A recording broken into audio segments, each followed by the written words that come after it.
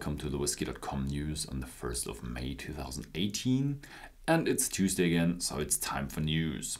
So, first of all, we go to Scotland, to the Isle of Islay. There's another person who is trying to build a distillery on Islay. This time it's the Elixir Distillers. They're known for the elements of Islay and the Port Escape whiskey, and now they have handed in their forms to build a distillery on the south coast. They want to build it near Port Ellen, right just on the road to Laphroaig, Lagavulin and Ardbeg. They will be the 10th active distillery on Islay, but as we know from the past, there have been many people who tried to build a distillery on Islay, had many plans, but only few succeeded. But we hope them the best, and if there are new news, then we will report them here on our vlog.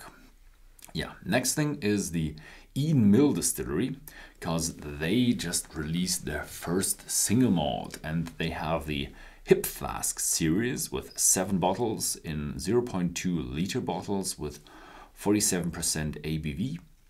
They're made from different malts and stored in different casks, and there are only 3,800 bottles on the market. And unfortunately, it's I think only in the UK, and it costs around £25. In Germany, we don't get a bottle, so I will probably not have them on the vlog here.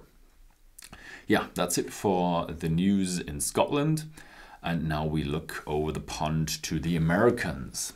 There's another famous person, another celebrity doing whiskey, and Bob Dylan wants to bring out his whiskey, his own whiskey, and he wants to bring it out in May, and there should be following bottlings in 2019.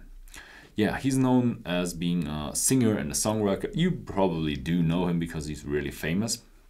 And what he does is he wants to bring him out under the name Heaven's Door. And he actually has already picked 3 different styles. He wants to bring out a straight rye, then a Tennessee bourbon, whatever this is, and a double barrel. Yeah, so it's gonna be about $50 to $80, and I'm gonna be a bit skeptical here because maybe he's on the level of Hate Club, but hopefully is a bit more on the premium level. We never know, but let's have a look when the bottle finds a way to our town.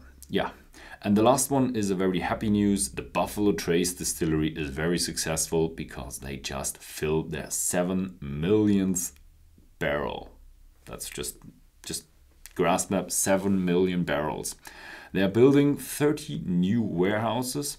They just finished their AA warehouse, and it has a capacity of 68,800 barrels, and it's nearly filled to the top already. So they are producing very, very massively, and they're experimenting greatly with different styles of whiskey and different maturation methods. If you want to know more about that, I've done a great video about the whole distillery and their maturation methods, and I had a good interview with their quality manager. So if you're interested in that, please check out the video about the Buffalo Trace Distillery. Yeah, that's it. Thank you very much for watching, and see you next week.